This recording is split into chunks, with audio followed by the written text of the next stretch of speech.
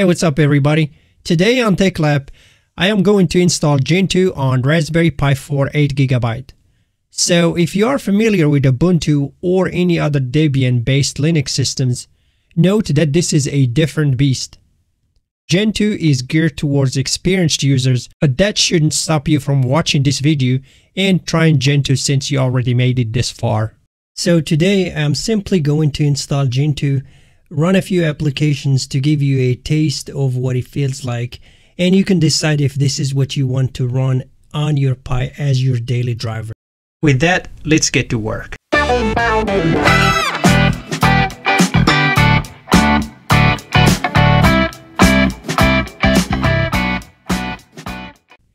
We will be working with Gentoo 64-bit on Raspberry Pi 4 from Sakaki on GitHub.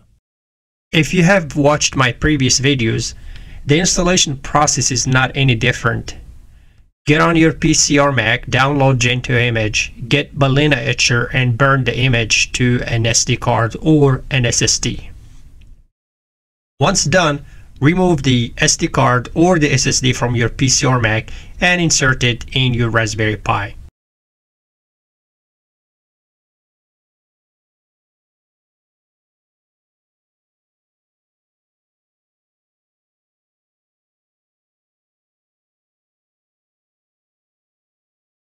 Now power up your Raspberry Pi, sit back and watch this magic. You do not have to do anything at this point. This should only take 1 minute or two. Your Raspberry Pi will reboot on its own to finish the setup.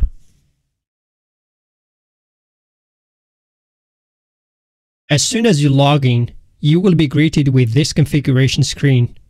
As you can see, you have a great amount of control right at the get-go. You have the option to overclock, and it is easy to do. I am not going to overclock or make any changes, just so we can see the performance at the lowest settings. If you decide to overclock, just make sure you have a fan on your Raspberry Pi. These are things that you normally have to dig for and find on your own, but the guys in Gentoo are kind enough to present all these tools in the same platter. Everything in the applications menu is very responsive. Let's look at some internet browsers here. Let's try Aurora first.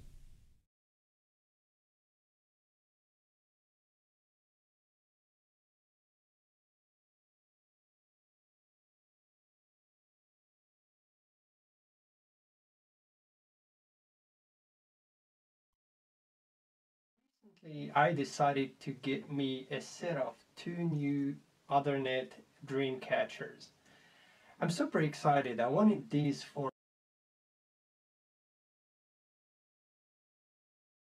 a long time. Don't worry, if you don't know what I'm talking about, you're not the only one. At the end of this video, you will know everything I know about these fun little interesting things. Okay, now let's try to lay some foundation. The internet browsing experience is not as good as what we saw with Ubuntu Mate, but I can see this issue being resolved quickly in the near future. Now let's check out Chromium. As it is the case with Aurora, I don't expect any performance improvement with no hardware acceleration, but it won't hurt to check.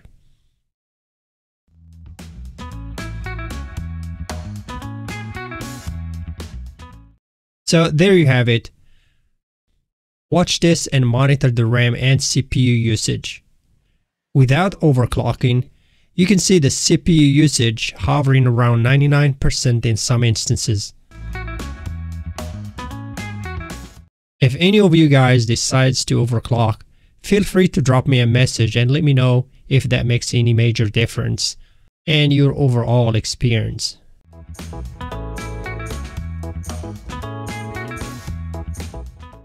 Also, if you are curious, Netflix is not working yet. I came across a workaround a few days ago, but I can't seem to find it. If you guys figure it out, let me know.